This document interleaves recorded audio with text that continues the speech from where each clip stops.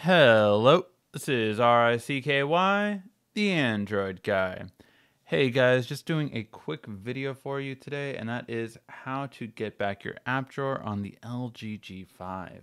Now, this is really big for especially people like me who I hate not having an app drawer. And although when you first turn your phone on, this might be okay, it will quickly pile up as you actually download your apps.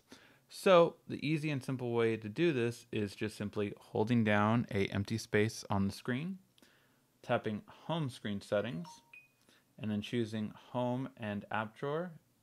Click the checkbox to use as default. And now you will of course have it always.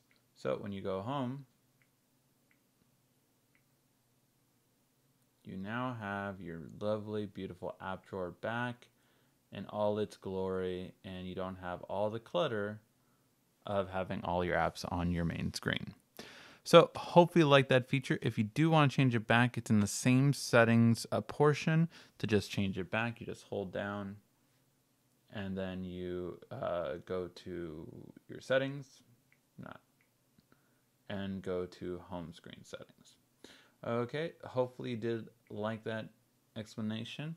If you did, please give a like, thumbs up down below. This has been RICKY, the Android guy.